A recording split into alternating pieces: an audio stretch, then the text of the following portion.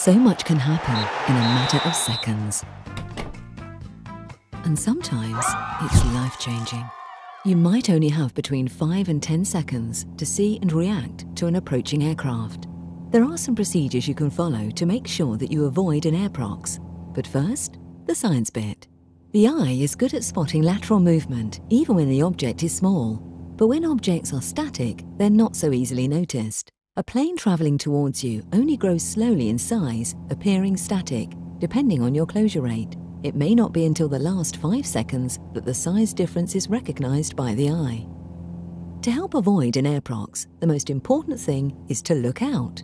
Try to look out of the cockpit for 80% of the time and only conduct in-cockpit tasks, such as keeping an eye on your instruments for short periods of time.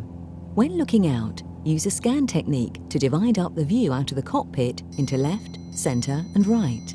Then, much like following a karaoke doc, scan across the center section, resting for 1 second at each point to give your eyes time to stabilize, then move to the left, back to the center, and to the right. Whilst doing this, have the radio and transponder on and listen to what's going on around you. And if you're unsure, don't be afraid to engage with air traffic or other pilots.